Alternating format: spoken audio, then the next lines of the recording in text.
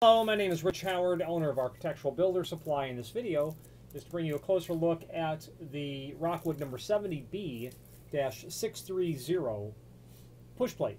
The 70 is Rockwood's series of push plates, which specifically means that it is 50 thousandths of an inch thick.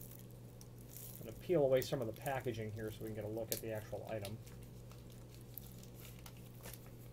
The B in the part number is a reference to the size, and that is 3.5 by 15. That is an additional peel-away protective film that's on the face of that stainless. So when I peel that away, you'll see the 630 satin finish on solid stainless steel. So it's all stainless. 3.5 by 15 again is what the B stands for. So 3.5 wide. 15 tall, and this combination is extremely common for a size of a push plate. 4 by 16 is possibly more common, but this is the second most common. I'm a fan of larger push plates myself. Larger in width, I should say. The hand is a bit bigger, certainly a bit bigger than 3.5 inch will cover. And if you ever notice a door that's got some wear on the outside of a push plate, that's because the plate's probably 3.5 or 4 inches wide. I like a 4 inch or even, a 6 inch is the size that I like, because I think it does a better job of protecting the door, although it's a lot more harder to actually look at. Screws are included in a complementary finish.